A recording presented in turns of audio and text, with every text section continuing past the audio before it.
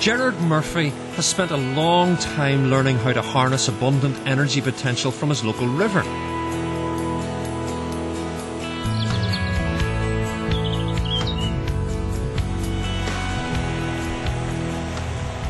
At one time there were over 1,200 water mills in Northern Ireland. This is but one example. Most of those mills are derelict and no turbines have been installed in them. In the past, those using the mill to process flax learnt how to harness the energy, so modern technology can do likewise. Using some of the infrastructure left in place from earlier times, Gerrard has introduced the latest technology to help him generate power for his house and to sell the excess on to the grid.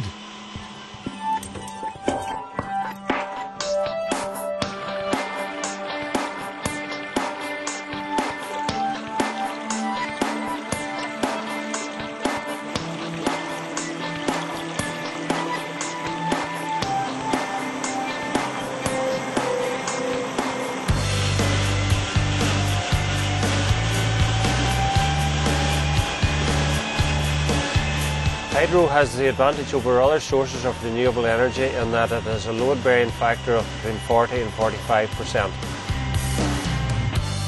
This means that your hydro turbine will be operating 40 to 45% of the time compared to, say, wind, which is in the low 20% load factor.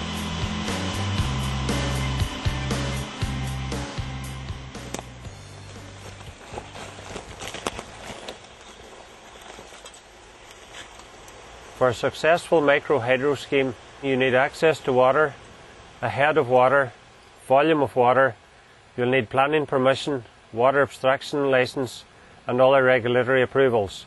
You'll also need to consider how you're going to use the electricity.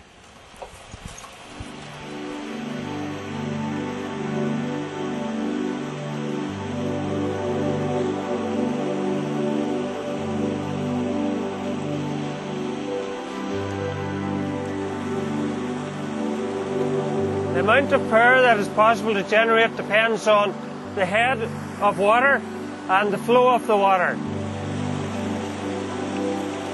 The head is measured from the crest of the weir here to where it returns to the stream after going through the turbine. A typical house uses less than 30 kilowatts of electricity per day, whereas a 10 kilowatt water turbine will produce in excess of 200 kilowatts.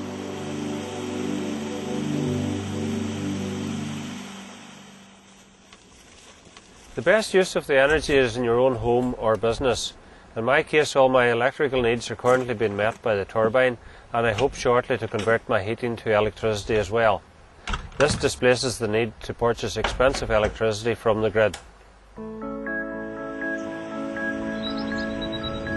Gerrard was able to access support from government to purchase the equipment, and he also earns an ongoing income from the ROC that are issued by the power companies. The cost of installing the system is calculated in energy potential. For a 10 kilowatt system you can expect to pay £4,000 per kilowatt installed. As the size of the system increases, this cost per kilowatt installed decreases. Financial support may be available through the low carbon building programme. Farmers can access funds through Gerrard. Businesses can get interest-free loans from the Carbon Trust, and some funding may be available through the Electricity Board. It's a good idea to bring in expertise to help you through the process, from assessing the potential of a site to specifying the best technology available. If you want help to assess your stream or river, you can contact us at hydroni.co.uk or follow the links on this website. HydroNI can offer you a consultancy service that will help you assess the potential of your stream, how much electricity it can generate, how much it will cost you to put a scheme in place. We can help you through the planning stages, we can do the construction for you, and we can commission the scheme.